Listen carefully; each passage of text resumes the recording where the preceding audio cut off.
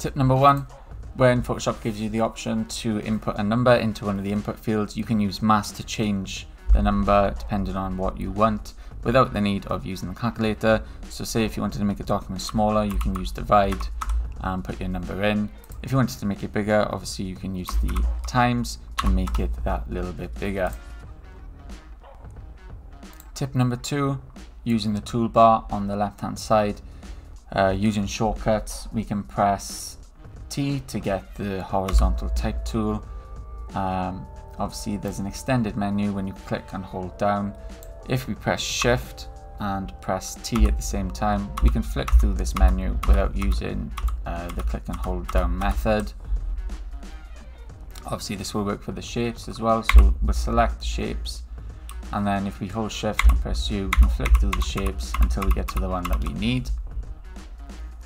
Staying on shapes, we're going to create a repeating shape using the shape tool. We're going to create your shape, we're going to duplicate this layer, and then we're going to press T, Control T for transform. We're going to move it across, make sure you're staying on the shape tool, then we're going to press Control Alt Shift T, and if you hold that down and keep pressing T, you can create a repeating shape. Delete the first layer, and then you've got a merged shape that you can edit and do what you need to do with it.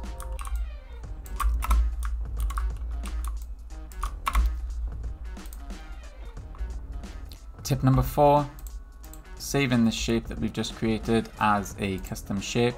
So you need to go to Edit, Define Custom Shape, and then just save this, delete that, and then we want to come to the Custom Shapes tool, and it should be in there, and you should be able to draw it.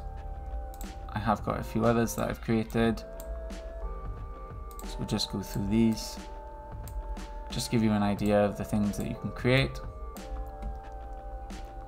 Tip number 5, you can use Photoshop's built-in library function to create patterns from an image.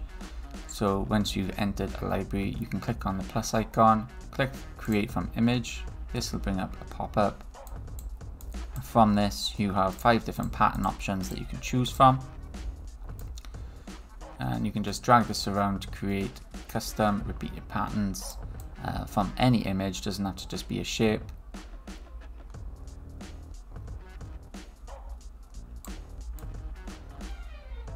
You can change the scale if you needed to, move this around like this, and you click save to libraries. This will then save it there, and then once it's loaded, you can then drag this on and edit the scale to bring it to the scale that you need it to be.